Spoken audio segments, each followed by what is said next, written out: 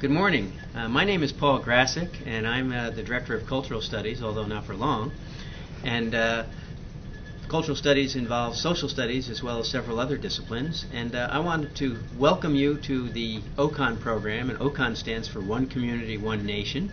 And it's a new social studies program, K through 5 eventually. Right now we've developed the lessons for grades 2 through 5. It's been a massive project, and it's taken a couple of years, and we've been field testing grades 3 and 4. And I want to just welcome you, and I think this is a very exciting project, and you all, whether you're eager or not to take it on, I hope you are eager to take it on, and I'm glad your principals have encouraged you to be part of this, because I think in the long run you're going to find that this is an excellent way to be educating our young people. So I really look forward to you testing out these materials and giving feedback and learning during this week of training, or this couple of days of training and then subsequent days throughout the year, learning more and more about this approach to teaching and how we are weaving in various kinds of content to the larger social studies mission. So again, I want to welcome you, and then I want to actually explain to you in the next few minutes what OCON is really about, so that you have some understanding of where it's come from and where we hope it will go. So that said, if you feel as though you need to ask me a question or anything like that, I'm sorry, I won't be there to answer the question. But at least there will be people who could stop this video and could answer your questions, people in the room who have been working with me and working with the development of OCON for a number of years. First of all, what I want to say is that it is a K through 5. It's envisioned as a K through 5 social studies curriculum. Right now, as mentioned, we've developed grades 2 through 5. And when I say developed, I mean really developed. We've developed lessons for every day that you want to teach OCON, and we hope you'll want to teach OCON many days of the year, because that's the way for kids to really become engaged and involved in the content that will make them succeed, number one, on the state tests and the accountability assessments, but also will help them become richer and finer citizens over the long haul. Let me start with this whole notion of citizenship.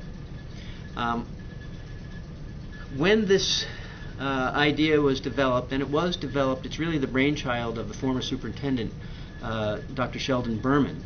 But really, I should go back and say it's really not his brainchild. It really goes back to Thomas Jefferson. It really goes back to John Adams. It's really about what our founding fathers, especially those two whom I just mentioned, really were interested in, and that was an informed public that was able to make good decisions, wise decisions, as part of a democracy.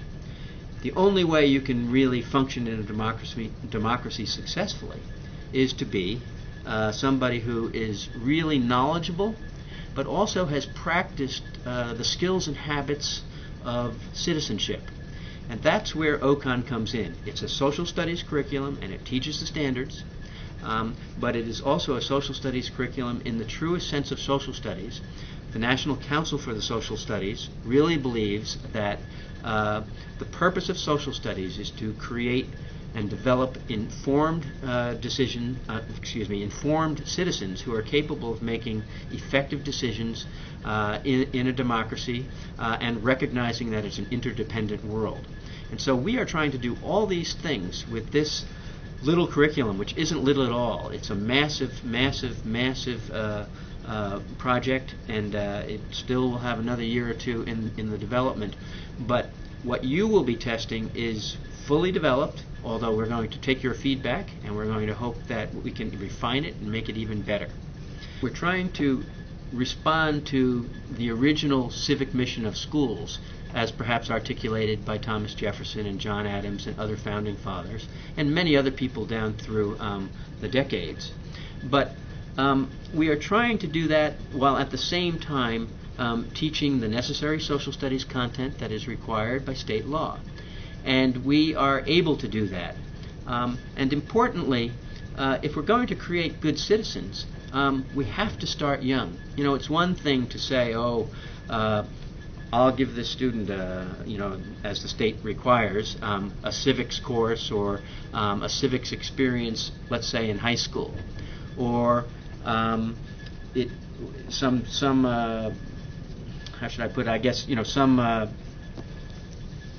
sometimes a student will take a political science course or a civics course in college, but it's not that those aren't important. But if we haven't built on a background of experience associated with civics and associated with participatory decision making and associated with practicing the skills and habits of citizenship so that people can really get geared up for a democracy over time. If kids don't have that experience in kindergarten, in first grade, in second grade, in third grade, and right on through, it's not enough to just take a civics course in high school, or not enough to take a civic experience or course in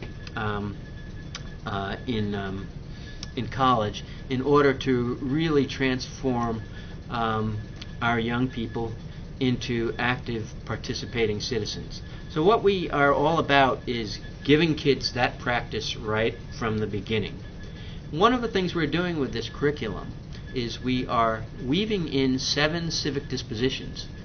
Let me just run through what those 7 civic dispositions are, and you'll get a feel for perhaps how these can be addressed in a variety of contexts, in a variety of lessons, and in interesting and useful ways. In terms of a sidebar, I should simply say that what we're trying to do in this, in the teaching, is use an inquiry-based approach to instruction, where kids puzzle out answers. We don't give them answers. They become the natural problem solvers that they are, and they apply those skills of problem solving and thinking and critical thinking and all the things that are required when people solve riddles, when people solve puzzles. We know that when you solve a riddle, when a young person is given a riddle, a light bulb goes off, and that person begins to really kind of feel excited about, oh, let's see, and it becomes a sort of internal competition that takes place. And that person tries to solve it. We're natural problem solvers, and so what we've tried to do is structure our lessons so that they're inquiry-based and they require a kind of active participation and sometimes a lot of collaboration with other students, recognizing that not one person has all of the answers, but together many people can have a variety of answers and a variety of solutions, and perhaps the best solution to a problem will emerge. And so that's sort of the background, but the 7 civic dispositions that I was beginning to talk about are these. One is the commitment to social justice. A second one is individual responsibility. We want all kids to understand what it means to be committed to social justice. And so in some of the lessons there are examples of people historically who have been committed to social justice, and there are examples of people who have been successful in righting a wrong out there in the world. And we want kids to see these models. We want to see them locally in our own community, we want to see them in Kentucky, and we want to see them nationally and worldwide. And so our curriculum is wide-reaching, and it's meant to really broaden students' understanding of this kind of civic disposition. Individual responsibility, of course, is another one. We're not going to really change our world if people don't shoulder some of the responsibility for making this world better. A third civic disposition is promotion of the common good. A fourth would be critical mindedness. A fifth would be open-mindedness. A sixth would be compassion. We want kids to develop a sense of compassion, and there are many ways that we can do that. We can do that through very interesting trade books that our students are using. We can do that by developing role plays and scenarios that really help students understand what compassion is. We can also have students look out in their own communities and see what some of the needs are, and then see how they could possibly solve some of these problems, or at least contribute to a solution. And so we have a kid-friendly website, for example, where kids can actually look at what's going on with organizations around the city that are trying to address serious problems. Those problems could be problems associated with not knowing the language because you're an immigrant, or those problems could be have something to do with the effects of coal mining on people's lungs, or it could have something to do with another problem might be poverty, or educational issues in the home, or health issues. There are a myriad, there are many kinds of problems, as we all know. And what we're trying to do is help our young people be introduced to those problems, but have them be able to do the research, have them be able to be the investigators, have them be able to, on their own, through a kid-friendly website, do some of this research so that they can then perhaps decide to come together in a classroom and together look at a service learning project that they could commit to help address a particular problem. So we're really serious about this. We're thinking that this curriculum has to be a very broad curriculum that is really helping students become compassionate, shoulder individual responsibility, be critical-minded. Not all solutions are good solutions, so let's sort out the best ones. Be open-minded so that they understand the value of diversity, that that's not a negative when we live in a diverse society. It's a huge positive, and if we can only help kids understand this at an early age, they will become much more effective citizens later on. The seventh civic disposition is one that we call negotiation and compromise. We all know that we can't always have our own way.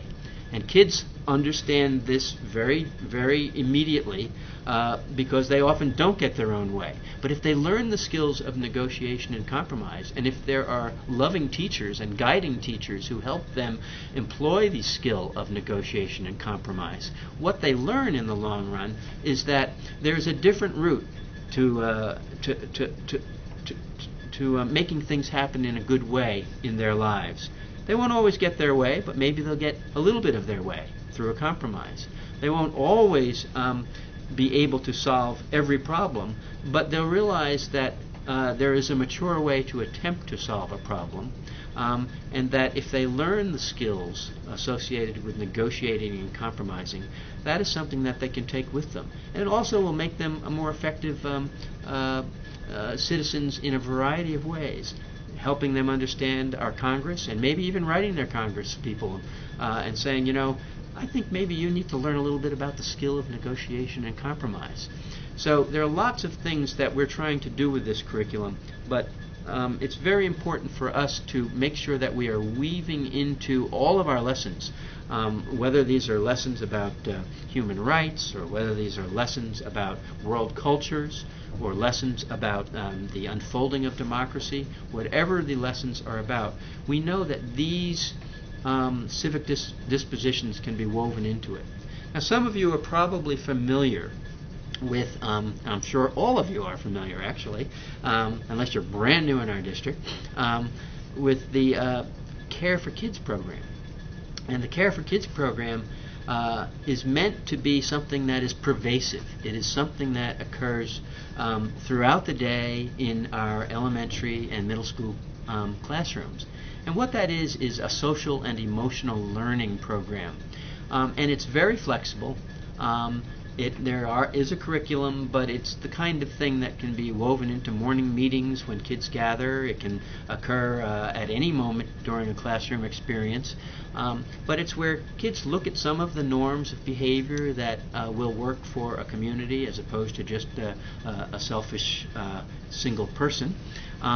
And it's an attempt to build a sense of community, a deep and rich sense of community within the classroom, so that kids become more responsive to the needs of others, and they become more respectful of an effective process for moving along. And it's, of course, a way of undermining some of the problems associated with classroom management. And so there is this Care for Kids program that is already in place, and as I say, it's a social and emotional learning program. But what is very interesting and I think very important, and when we were designing, and while we are designing and continue to design to design the OCON, One Community, One Nation curriculum, we have been very mindful of social and emotional learning. We have been very mindful of the Care for Kids program. And it is our belief, and I think there's no question about it because we've gotten a fair amount of feedback in this first year of implementation, that OCON and the Care for Kids program dovetail very nicely. OCON also dovetails very nicely with our literacy program, because our literacy program,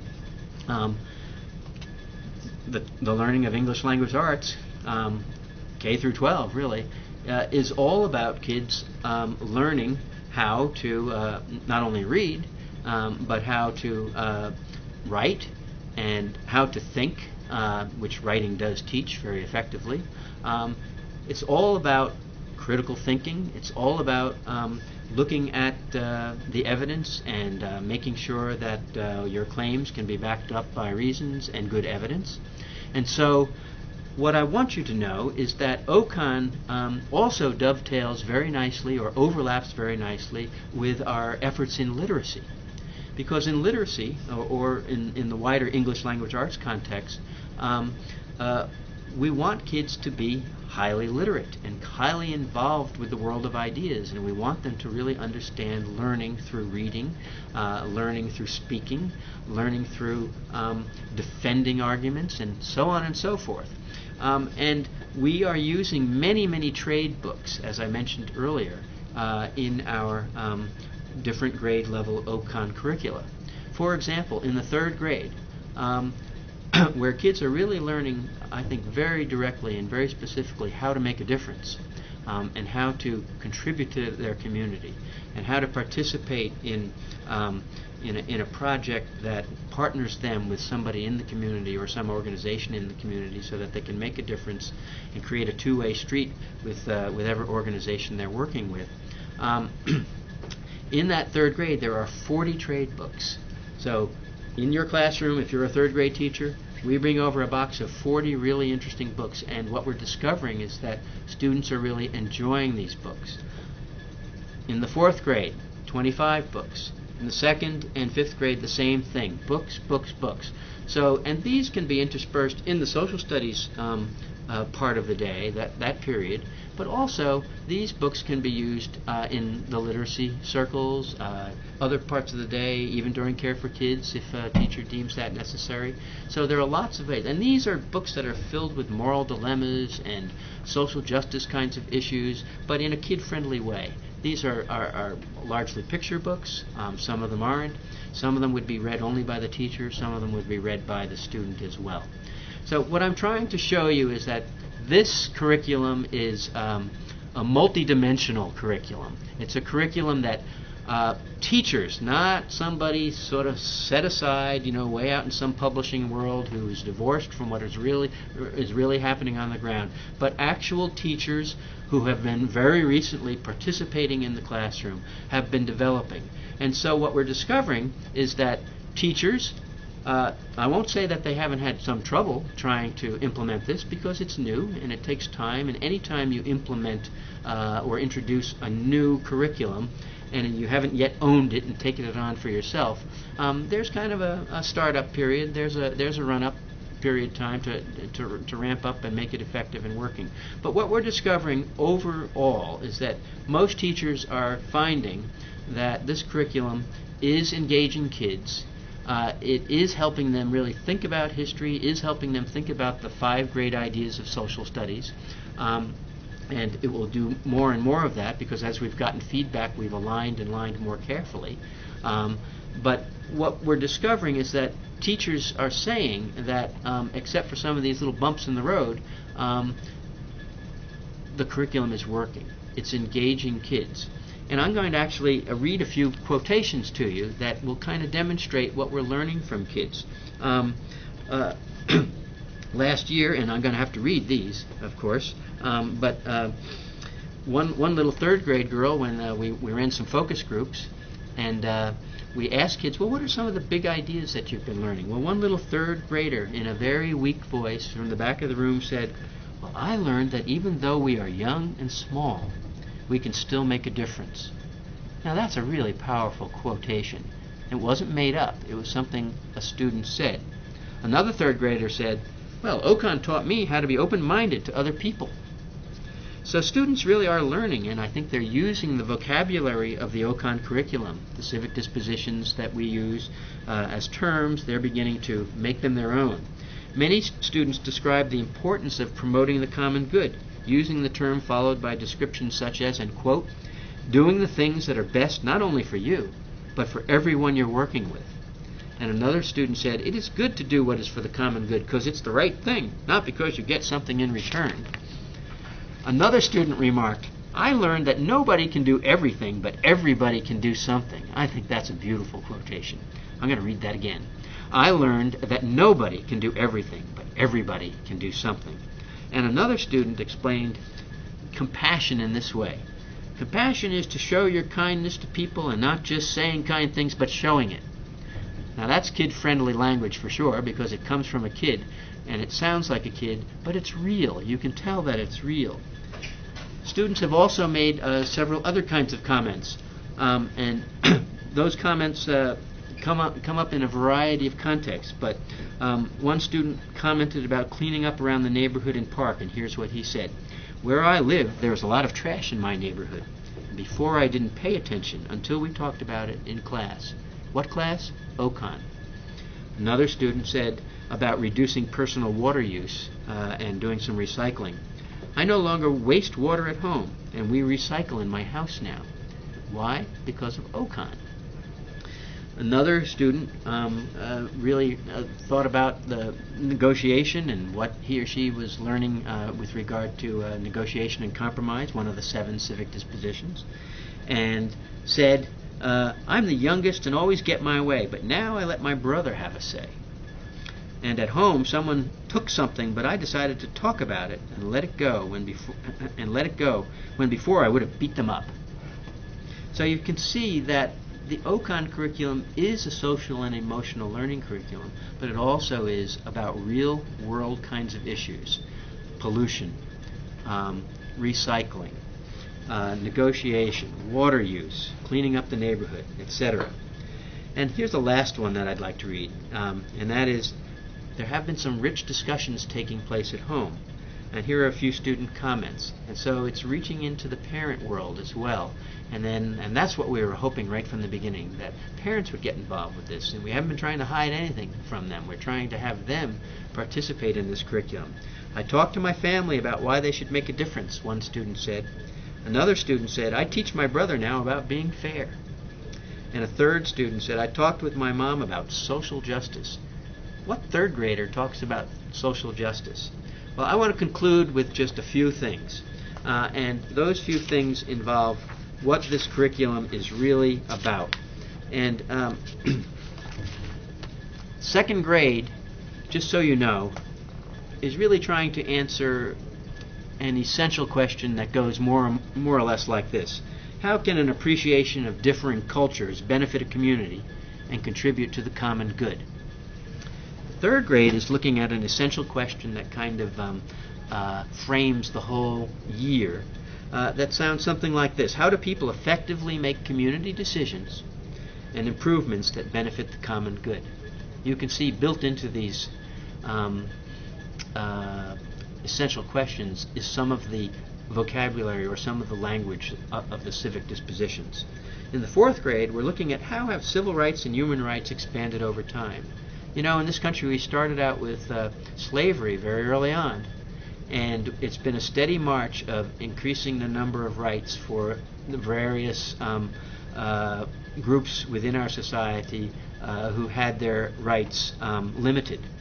And but what is it about our government? What is it about our philosophy as a nation, as a people, that has allowed us over time to expand civil rights and expand human rights? And then in the fifth grade, there are two essential questions. How has democracy developed and changed over time in the United States? So how has democracy really changed? And actually we're also looking at other democracies too, to compare our democracy with other democracies, because we're not the only kind of democracy, we're not the only democracy. And then finally, how can individuals in the United States contribute to a vibrant democracy? What can we do to make democracy rich, vibrant, effective. So, again, I want to thank each and every one of you for taking this on. I'm sure there will be some difficulties, there will be some stresses, there will be some concerns, but we have resource teachers who are going to work with you, and we hope that they're going to work very closely with you, and we're going to develop a protocol that those resource teachers will use so that they'll be involved with you, but not taking over. But they'll assist you where you need some assistance. They'll be there to answer questions. They'll be there to hear your feedback and address improvements in the curriculum as necessary. This is not something that you take on lightly, but it is something that is extremely important. I can't tell you how much I am pleased that you are taking this on. I congratulate you in advance. Go for it. Thank you very much.